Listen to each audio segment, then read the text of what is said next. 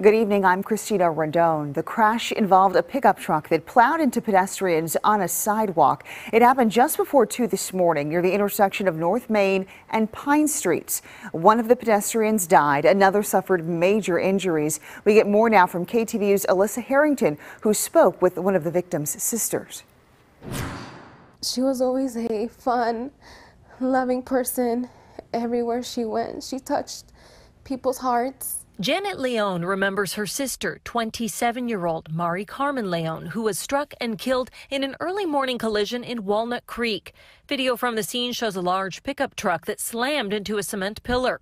Janet said her sister had been out having a good time with friends, and the crash happened right as the bars were closing. She was at a bar with a couple of friends. She didn't want to be there anymore. She just wanted to leave. Janet said her sister was on the sidewalk with a friend getting ready to head home when a pickup truck hit them near the intersection of North Main Street and Pine. Mari Carmen was pronounced dead at the scene. Her friend suffered major injuries and was taken away in an ambulance. Janet said she got a call in the middle of the night that her sister was gone. It was just really shocking. Mari Carmen lived in Discovery Bay. She worked in Walnut Creek at Kaiser as a phlebotomist. Family members set up a GoFundMe to help with funeral expenses.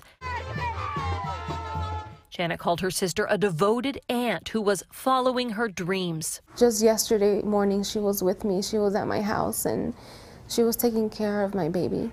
And it was horrible to hear that, because if I would have known that that was her last day, last time to see her, I would have told her how much I love her. Police arrested the driver of the truck on suspicion of DUI.